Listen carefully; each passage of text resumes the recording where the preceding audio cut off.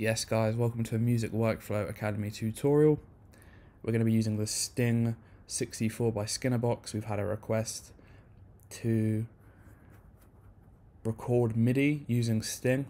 So let's do this from scratch and I'll show you how it's done. So we're going to search for Sting and then we're going to get our 303 bass. And as you can see, Sting generates a very nice acid pattern. We can also click this smiley face and it will make a new MIDI pattern. Let's say we like that one. We're just going to right click, insert a new MIDI track. The shortcut for that is Shift Command T.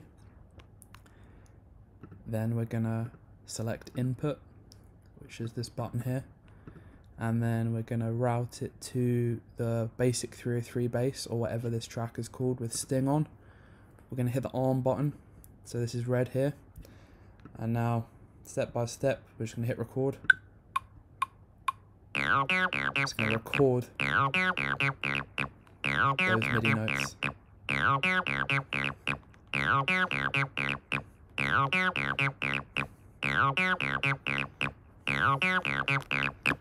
And as you can see then, we're just going to click auto and we've now got those notes from the Sting plugin.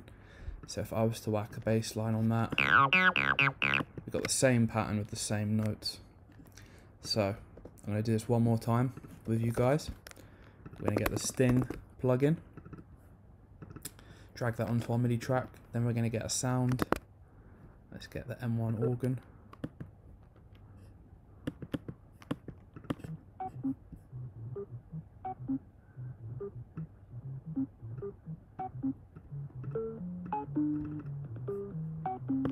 Let's say we like that, then we're going to right click, insert a MIDI track. We're going to go input, all instruments, M1 organ, arm the track, and then we're going to hit record, and that's going to route the MIDI from Sting to our new MIDI track.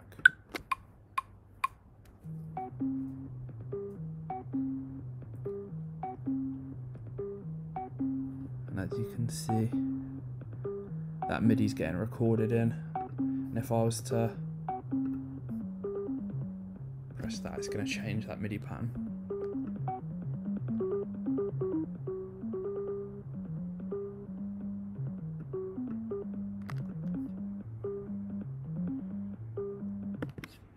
Now all we need to do is whack a kick drum underneath and we've got a pretty decent track.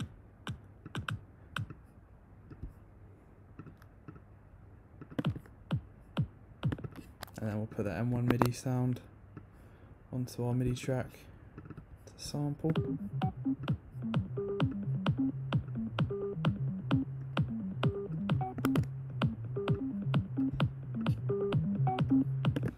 Thank you guys so much for watching that tutorial. I hope that helped.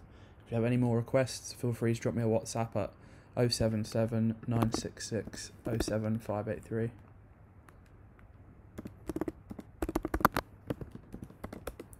Peace, and I'll see you in the next one. Love.